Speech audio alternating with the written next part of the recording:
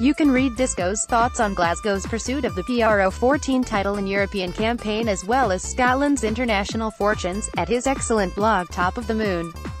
Co 7.45 Murrayfield Saturday the 28th of April live on Sky Sports Action 3, it's the magic number apparently.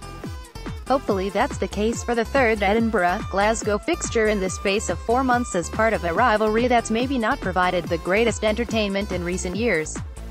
This won't be the first time the two sides have met 3 times in a season after a trio of Scottish Inter-District Championship matches in both 1998-99 and 1999-2000.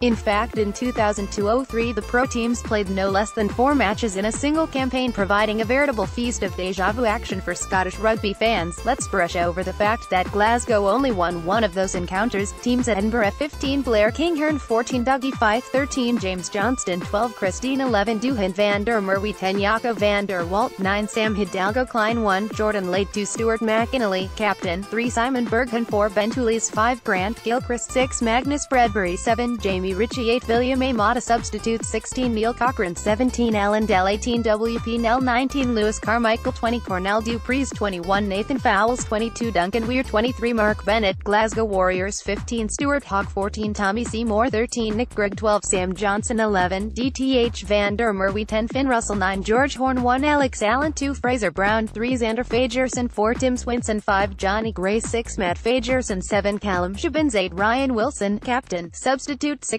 George Turner 17 Jamie Body 18 Cu Ohalanu Kanuka 19 Robert Harley 20 Chris Fusaro 21 Henry Pyrgos 22 Peter Horn 23 Lee Jones head-to-head, back 3 ADV Glasgow centres, evened half-backs, ADV Glasgow front row, ADV Edinburgh second row, ADV Edinburgh back row, even subs, even once a Warrior, erstwhile Eden Buggers. Their respective benches are a haven for ex-WGs, Duncan Weir, Mark Bennett, and rehabilitated Ember men, George Turner, Lee Jones. Matchday milestones, it's 100 up for DTH Van der Merwe as he becomes the latest player to join the ranks of the Warrior Centurions.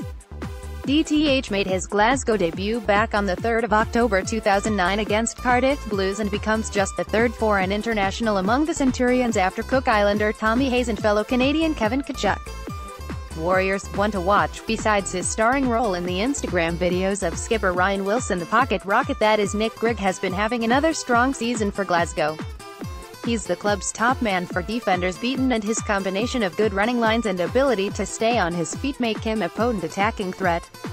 Squigsy combines well with inside centre Sam Johnson in a partnership that surely has to be named Sick Jog. A quick mention for Edinburgh's Neil Cochran, who will be playing one of his last games before he calls time on a lengthy career. So lengthy in fact that he scored a try for Rotherham Titans in a friendly against the Warriors all the way back in 2005. Among his opponents that day were current Edinburgh chief executive John Petrie and the Black and Reds' new signing for next season John Barclay. The Edinburgh v Glasgow fixture in the PRO12-PRO14 era, 3 wins 1 draw 3 losses 1 losing, bonus point 15 points out of a possible 50%. This season's previous matchup, 9 clean breaks by Glasgow, compared to just 2 for Edinburgh. The East Coasters played a canny game after going down to 14 men early on following Simon Berghan's sending off. They sacrificed most opportunities to get their wide men involved in favour of pragmatism and taking control of the game. This is a more confident Edinburgh side though, and if they keep 15 men on the pitch they will look to get their very dangerous runners like Blair Kinghorn and Duhan van der Merwe into the game on a regular basis. 26 tackles attempted by Warriors open side flanker Matt Smith. This is a fine example of how Glasgow's young guns have been like hyperactive puppies this season, with work rates that are frequently topping the stats among their teammates. That said, on this occasion, Dave Rennie will be hoping his side have a bit less to do in terms of defensive duties and spend more time attacking their capital cousins with ball in hand. 31% of territory for the Warriors in the second half at Murrayfield. Edinburgh also dominated possession in the second period, 62%, and did everything they needed to do to come away with an unlikely win. Glasgow need to spend a lot more time on the ball and a lot more time in the home side's half of the pitch if they want to contain Richard Cockerill's resurgent troops. Home and away. Edinburgh last 6 in PRO 14. HWWWWWL Glasgow last 6 in PRO 14. ALWDLLL officials. Referee, Nigel Owens, WRU, AR1, Mike Adamson, SRU, AR2, Dunks McClement, SRU, TMO, Neil Patterson, SRU. Mr. Owens record in Warriors fixtures from 2013 to 2017.